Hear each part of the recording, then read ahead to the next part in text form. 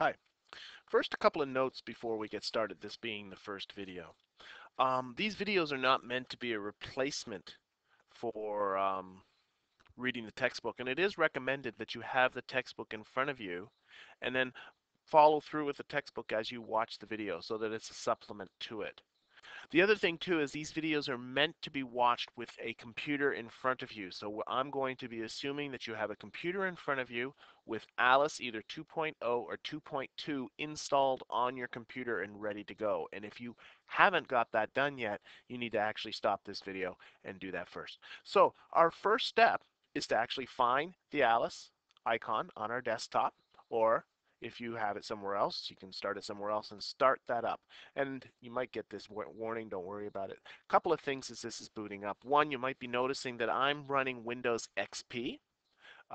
You very likely might not be. You could be running Windows 7. You could be running on a Mac. Alice runs on all of those just fine. You could be running on some other operating system. So there will be some minor differences that are coming up. The other thing I want to point out is the version number here, the 2.2 I'm running. Okay. If you installed your version of Alice from the textbook, you would be installing version 2.0. Okay, and they're pretty much the same. They're 99% the same. There are a few differences that come up. The textbook is designed for Alice 2.0, so that's the first thing I want to mention. So the screenshots that you see in the textbook might not quite match what you see in this video. But the two main things actually have to do with this first interface that comes up. So here's what comes up with Alice 2.2.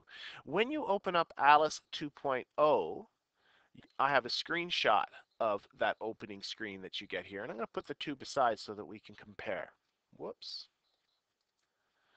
And the first thing to notice is that the 2.0 version, which we have here on the right, has a textbook tab. And that textbook tab is missing from the 2.2 version. Okay. And the examples that I have are that we're going to get in this video are right in the textbook tab. They're actually right here and here. These two right here are what we're going to be using over the next couple of videos. Okay.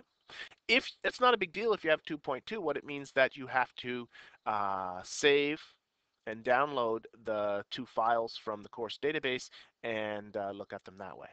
Okay. The other difference is here's a second screenshot of the 2.0 screen that comes up. Is if I click open world, which I have open here, notice the difference in the views here. Okay. In the Alice 2.0 version, the big thing to notice is there isn't a My Documents thing. This is the 2.2 here on the left. It has a My Documents button on the side. This one does not have a My Documents button. And for a lot of people that aren't super comfortable with working with folders and knowing where things are on their computer, not having a My Documents button might be a little bit awkward. So obviously, that's why they put it into the 2.2 version. So there are the two main differences. Other than that, they run exactly the same.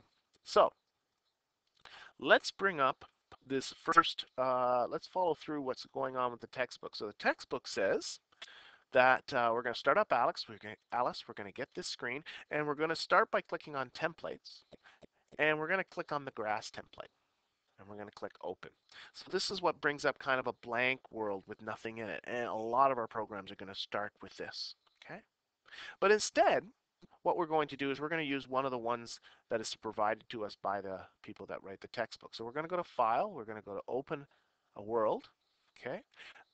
Unlike what the textbook says, I don't have a textbook tab. So what I have to do is I've saved it into a folder called Alice in my Documents folder, and I recommend all of you to create a folder specifically for Alice so that all your Alice stuff can go there. And I'm going to open a file called Appendix A First World. So I'm going to scroll along. I have a lot of stuff in my Alice folder, so I'll apologize for that. But there it is, Appendix A First World.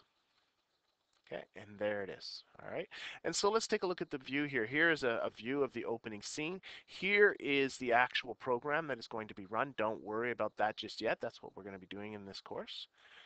This is a list of the objects that are in the program, and well, we'll get to the other stuff in a little bit. So for now, what we're going to do is we're just going to push the play and we're going to see what happens. Okay. And if you didn't like that, you can push restart and play it again.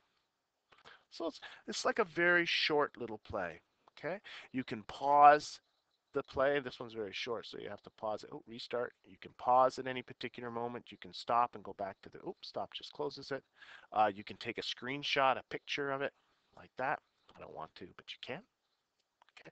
There's also a speed dial if you have a program that's running very slow that you can speed it up. Okay. Of course, okay. So let's close this animation window. Okay. And the and we'll open up now a second one. We're going to go File, Open. Again, I don't have the textbook tab, so I'm going to look for the file. It's called Appendix A Dancing Bee. That's this one right here. Okay. And now I'm going to push the play again. And the thing to notice now is nothing seems to happen. But watch what I'm going, and you can't see me doing this, but I'm going to press the up arrow on my computer. And we got a little up thing happening. And now I'm going to press the space bar on my computer. Okay. All right. So this world uses the same initial scene as our previous one did. Okay. But the program has been changed to be interactive. It's what programmers call event-driven. Pressing the up arrow creates an event, and Alice responds to the up arrow event by making the hare jump. Pressing the space bar creates a different event, and Alice responds to the space bar event by making the bee perform a pirouette in flight. Okay. So this world is an example of an interactive event-driven animation. So our animations are actually going to be in two different types. Some of them are going to play out like little plays where the user, the person who is running the program, doesn't interact with it at all other than perhaps pushing play or hitting pause or those kind of things. And then the other ones are going to be these event-driven programs.